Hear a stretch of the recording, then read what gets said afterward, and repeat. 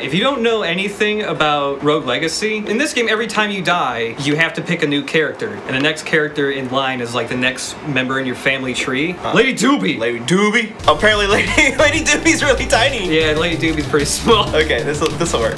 Alright, let's see how good I'm at. Oh cool, even like the interface is upside down. Fuck it, I'll just try fighting the boss upside down. This'll be fun. I'm fucked already. Oh shit, that's right, there's spikes. I fucked up. Oh shit. I don't know if I want to go there yet. Why not? Does it get harder as you go to different areas? Yeah, it's also dark. It's dark and blurry.